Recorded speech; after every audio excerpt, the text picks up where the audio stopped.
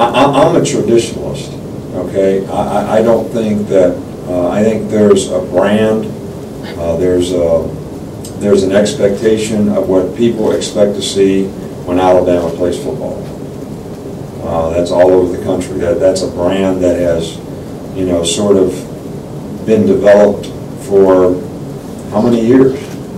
You know, definitely since Coach Bryant's been here, and all the years past that.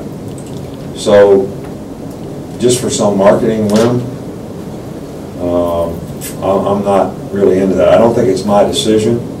It's somebody else at the university's decision to make those kind of decisions.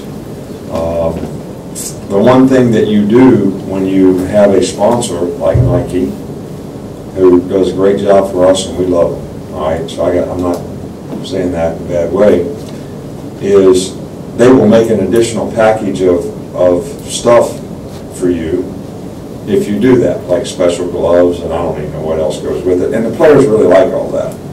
So the reason I agreed to the small changes that we had last year, which people couldn't even hardly notice, was so that we would be able to, you know, get the other package of things to sell and for our players to have and all that kind of stuff.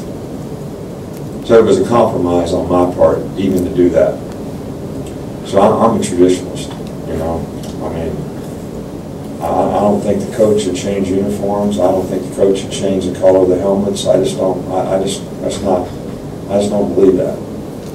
Now, it doesn't mean it's wrong when somebody does it or they think they should do it or whatever, but I think what we wear is a lot bigger than me and a lot bigger than anyone.